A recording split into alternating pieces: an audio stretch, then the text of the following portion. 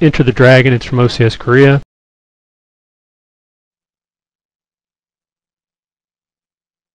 And now the supply I brought in earlier in hex 2320, I'm going to load onto the trucks that are up there and move them into position. Now the truck, the 1 signifies the number of SPs or RE equivalents it can carry, and the 45 is its movement factor. In order to load a vehicle, a transport vehicle, it costs 10% of its movement factors. So I'm going to load this first truck up, which will cost it 5. Oops.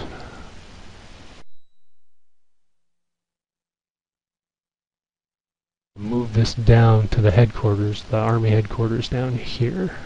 So along a road, costs 1/2 movement per hex. So up to 6, 7, 8, 9, 10. And then to unload again, it's 1/10 of the 10% of your movement factors. 16, 17, 18, 19, 20. We're going to load the next SP onto it for 25. 29, 30, another 5 to unload, 35, 37, 38, 39. And I'm going to try to leave my trucks parked up there most of the time because that's where the supply is coming in. And we had another 2 SPs that we moved over to this location, which is hex 712. And in this scenario, the Chinese get a rail cap of 3, which means they can move 3 SPs over their rail network. So what I'm going to take these 2 SPs and rail them down to here. So I used 2 of my 3 rail factors, but I'm not going to use any more until I'm done. That covers the movement phase. I'm done moving stuff for now. So the next phase we do is supply, and this is where it gets tricky because this is the trace supply stuff. And technically, the next phase would be the air phase, but you don't really have any air, so. Yeah, during your movement, it builds right at the end of the movement phase is where you would conduct any air barrages that you might have. And as I explained earlier, these MiGs up here, while I have them, they're restricted to doing patrol zone and interception stuff only. So basically I can't have them go on missions, so they're just going to sit up there until Bill tries to do something with his guys. So after the move, we'll go ahead and do trace supply. The way trace supply works is if you click on the globe on the top, it'll clear out some of the, well, clear off all the counters. And if you look at hexes like 207, and 712, you notice there's a little like dump there that signifies that's a supply source from the North Koreans and the Chinese. And what you have to be able to do is run your trace along your rail lines up to a point where your units can then trace back to that certain point and basically get their supply. The other neat thing is your headquarters can throw supply from certain points too. So if we take an example here, this 80th Division here that I'm moving back and forth, his supply would come from this headquarter here who can throw supply 5 ahead. And he's able to get supply because he's sitting on the end of a rail line here that goes back to a supply source in China.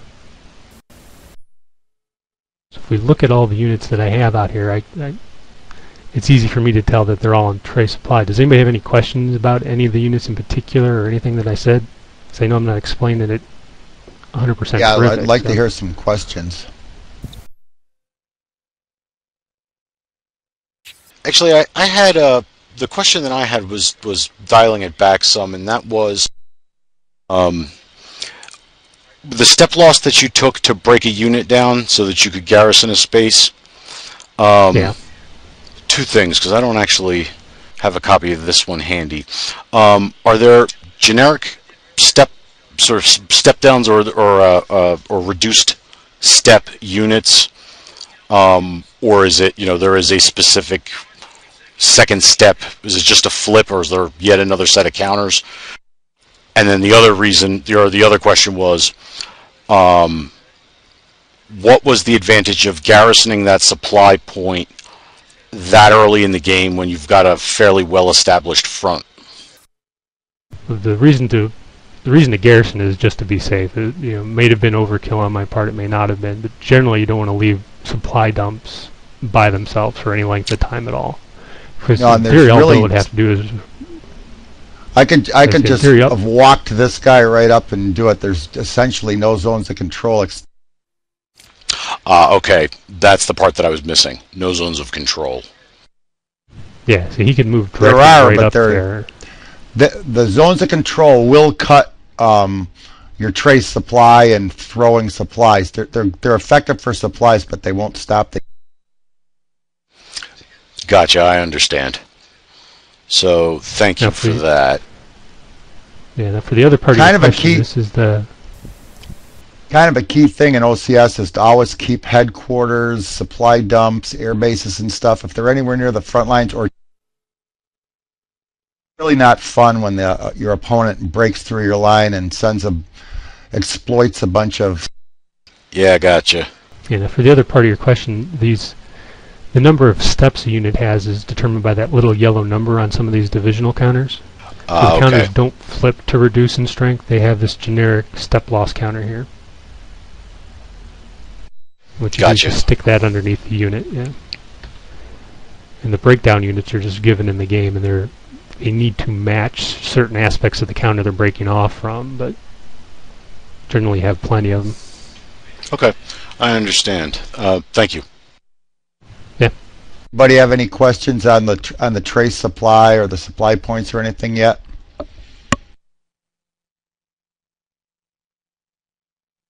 When I was first learning, it sounded simple, but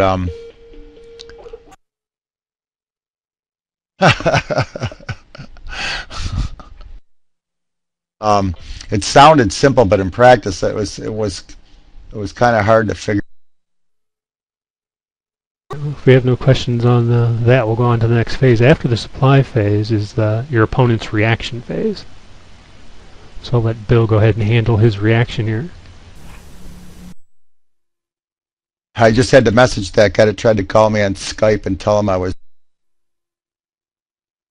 Yeah, it's my reaction phase now, and normally in a reaction phase, I can move my reserves and I could move my air units, but the weather conditions at the start of this scenario are no air turn. The weather is bad, so I can't use.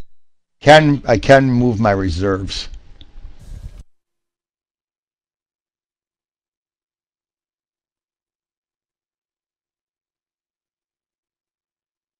Am I cutting in and out? Is what Kevin says.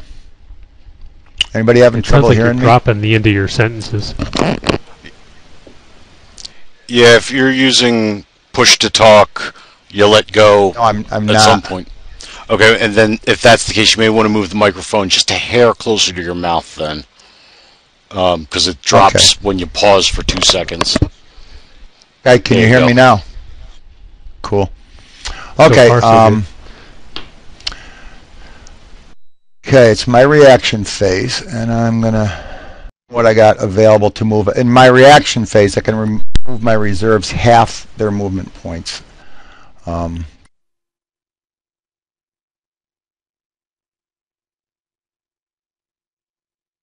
Road.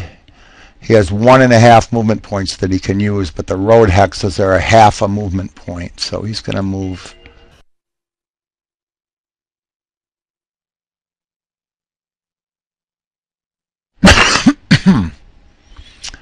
Debating.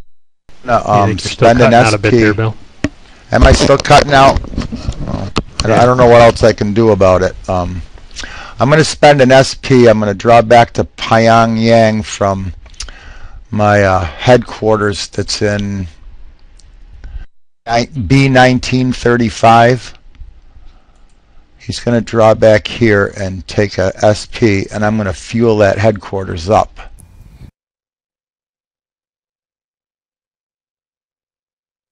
Place a fueled marker there, and that means he can fuel all the independent units, not the divisional ones. All the independent units that need fuel, he can. Okay, I think that's it for my reserve movement. Let me check over on the other.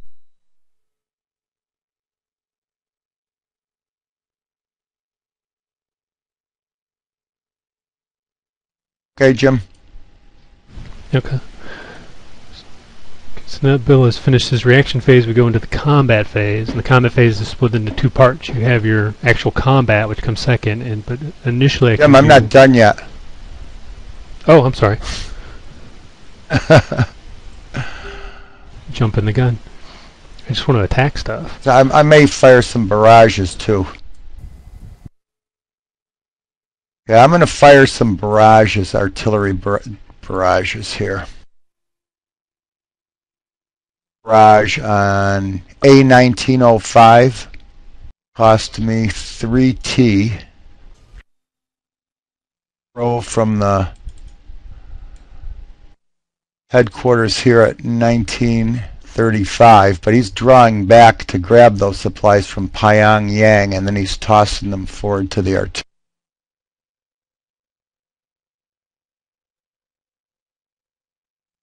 In close terrain, not going to be any. There's going to be one modifier to the left, so I'm going to switch from the 12 to 16 column down to the 8 to 11 column, and that's on the barrage table under the 4.0.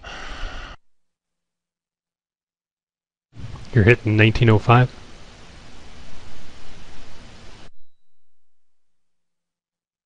Yes, A1905 I'm hitting. Yeah, that's open. That is open, isn't it?